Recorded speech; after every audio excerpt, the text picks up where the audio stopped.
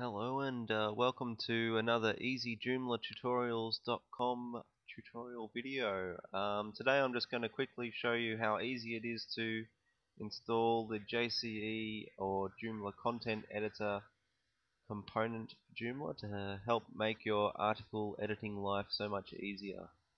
Okay, so basically you just go to the extensions drop down, go to the install and / uninstall section of the site, and here you'll be able to upload a package file.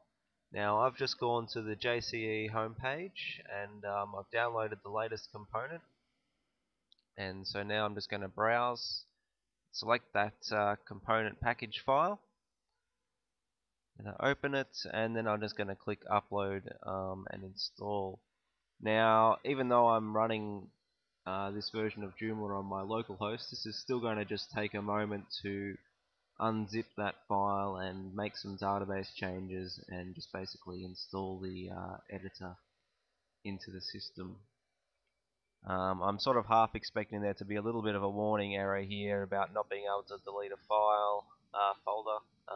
There it is. This is nothing to be worried about in this particular case. But that's basically it. We've just installed this new component.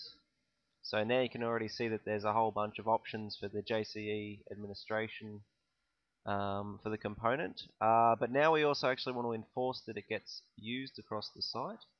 So we want to go actually to the global configuration part of the website, and I've actually got this already selected here.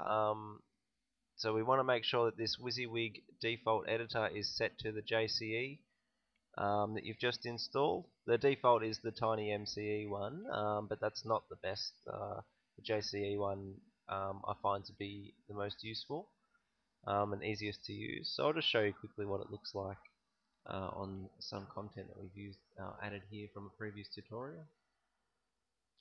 And so here's the editor, so much better than the TinyMCE version.